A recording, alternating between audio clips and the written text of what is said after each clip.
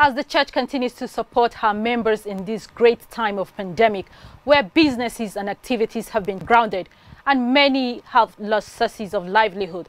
The Archbishop of the Ecclesiastical Province of Enugu and Bishop of Enugu Diocese, His Grace, the Most Reverend Emmanuel Chukwuma, have joined hosts of other Anglican Church in giving out palliatives to vulnerable members of his church.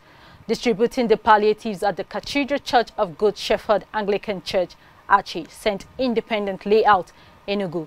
The cleric called on other churches who have left members of their church to their faith to wake up and reach out to them, stressing that it is the duty of the church to take care of her members in a time like this.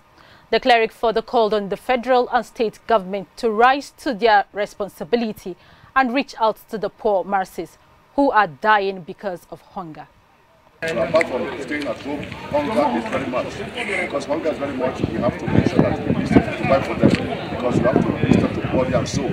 That's what we are doing this now. And we pray that as they take this, God will give them the grace. We want to pray for this coronavirus to get out of our country. God will be glorified. So we pray that other churches will do that palliative measures to their members. Because we find that when we listen to the body and soul, they are very much